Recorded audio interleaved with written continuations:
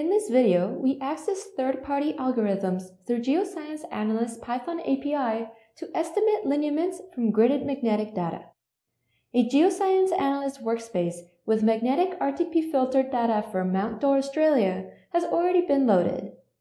Two open-source algorithms are used to extract edges as binary images and convert them into parametric lines.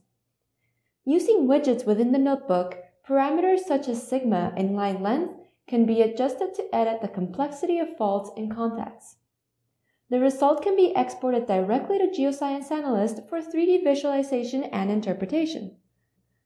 The workspace must be refreshed within the Geoscience Analyst free viewer to view the results, so that there is no cost associated with powerful visualization to accompany computational codes. The API also provides a live link between open source codes and Geoscience Analyst Pro. Using codes available from the open source Python ecosystem, we can improve the interpretation of potential fields data. This is just a simple example of how the Python API facilitates fast implementation of computational algorithms from a variety of sources without having to reinvent a 3D geoscience user interface.